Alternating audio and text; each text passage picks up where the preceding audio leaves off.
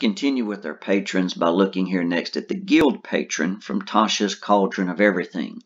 And if we look at here, we have what looks like almost a wagon out of control right here, a carriage out of control. We got two people like a human and a bullywug fighting, and beneath it says, a hero fights the bullywug who guards the villainous master of the Baker's Guild. So I guess even the Baker's Guild could have somebody evil in charge. I remember once in a campaign even seeing a Beggar's Guild, so guilds are pretty much endless. So looking at guilds, your group has ties to a powerful consortium of professionals who work together for mutual benefit. You might be longtime members of such a guild, descended from a family of crafters or merchants from which you inherited membership, or perhaps you're working to earn interest on your own merits. If you serve the guild's interest well, it promises to take care of you. Guilds hate to waste valuable assets, after all. That's just bad business. And people, of course, are assets. Types of guilds. The guild structure covers a swath of business ventures differentiated by their specialty. A conglomerate of blacksmiths, jewelers, carpenters, tailors, alchemists, scribes, sages, anything you could think of, all can organize into a guild. Whatever their trade, these experts share contacts, exchange resources such as materials or tools, and leverage their collective influence to affect politics for their benefit. Alternatively, merchants and other business owners might organize into guilds. Merchant barons who effectively rule a city or nation through ironclad control of the economy, or a network of innkeepers who shares news and supply routes could both represent guild patrons. A guild could even embody a more sinister group, such as one that deals in terrifying wares like deadly monsters. Maybe there's some type of crazy collector in the area. Maybe somebody wants it for an assassination. Could be dangerous knowledge or even souls. Maybe have an undead like a lich or a vampire in charge of that one. So here you can roll or pick from the guild type table, and here they have number 1, a crafter's guild. This conglomerate of artisans pools its resources and influence to ensure a steady exchange of gold for its crafts. 2, merchant consortium. These entrepreneurs don't create the wares they peddle, instead specializing in linking products to prospective owners. If they don't have it, they'll find it. Number 3, Miracle Makers Association. The magically inclined crafters of this guild specialize in imbuing physical goods with magical effects. Rumor has it they can strip the magic from existing enchanted items and might be willing to buy or trade adventurers' spoils. 4th here, money changers. These merchants deal in all forms of currency, acting as bankers, loan agents, maybe be a collection agent for these guys right here, and crucial contacts for adventurers and other individuals who deal with large sums of wealth. They exchange coin for gemstones as readily as they find buyers for historical relics and recovered art. 5th, philosophical faction. These like-minded individuals follow specific teachings, spreading word of their expertise through their services and training. And then lastly, identity traders. These enigmatic dealers buy and sell documents, memories, and the trappings of thoroughly lived lives, selling them to those in need of the ultimate fresh start. What a weird combination that is right there. So they definitely come up with some strange ideas for these. Looking at guild perks. With the guild as your group's patron, you gain the following perks. These perks require an annual contribution of 15 gold paid to the guild, replacing the 5 gold piece per month cost for characters with the guild artisan background.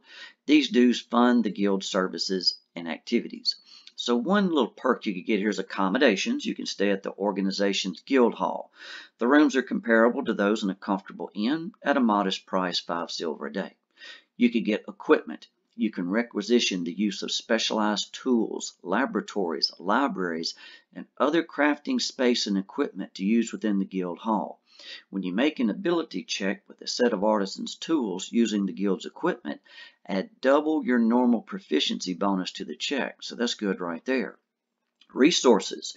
You can leverage the guild's extensive contacts to locate exotic materials for crafting, spell components, or magic items, or buyers for them. You can locate or sell legal commodities using the guild's resources, and any prices tip in your favor by 10%. And then lastly, training. The guild retains knowledgeable tutors in subjects pertinent to its interest.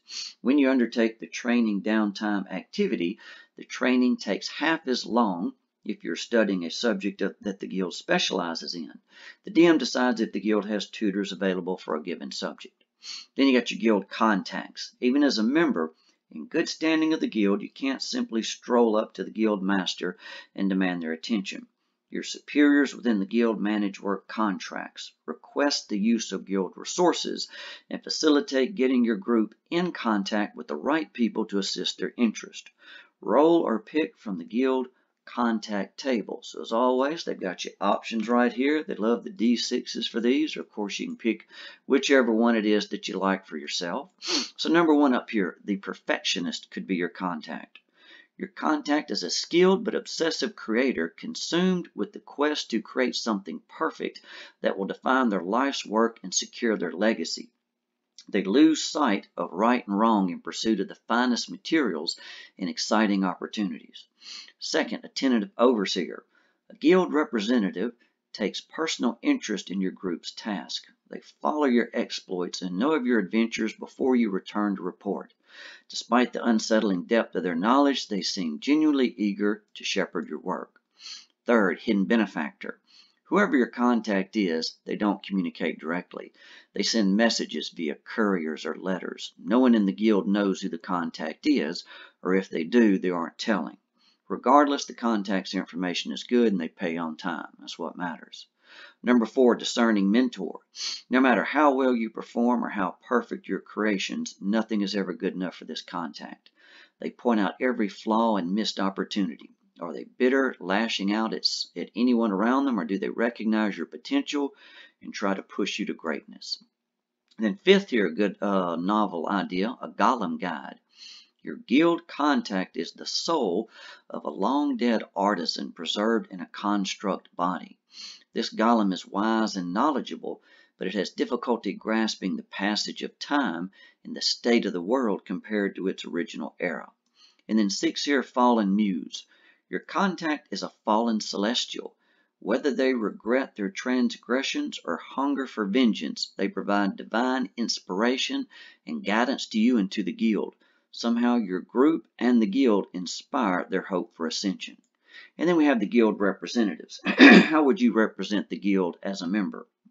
As a guild member, you might be a professional who works directly toward the guild's specialty or whose fortunes align with the guild's interest. Alternatively, you could provide the guild with services to which their members are suited. For example, guards, explorers, negotiators, and spies can be useful to a guild, whether its interests lie in trade goods, entertainment, or more questionable ventures. Whether a guild operates entirely within the law and how public its interests are influences which of your skills it deems most valuable. The guild representative roles table is listed here. So there's the different options. Researcher, and there's the backgrounds they recommend as usual. Negotiator, saboteur, guard, explorer, or expert. And then the good guild quest they always have at the end. As a member of the guild, you're called on to ply your skills in the organization's service.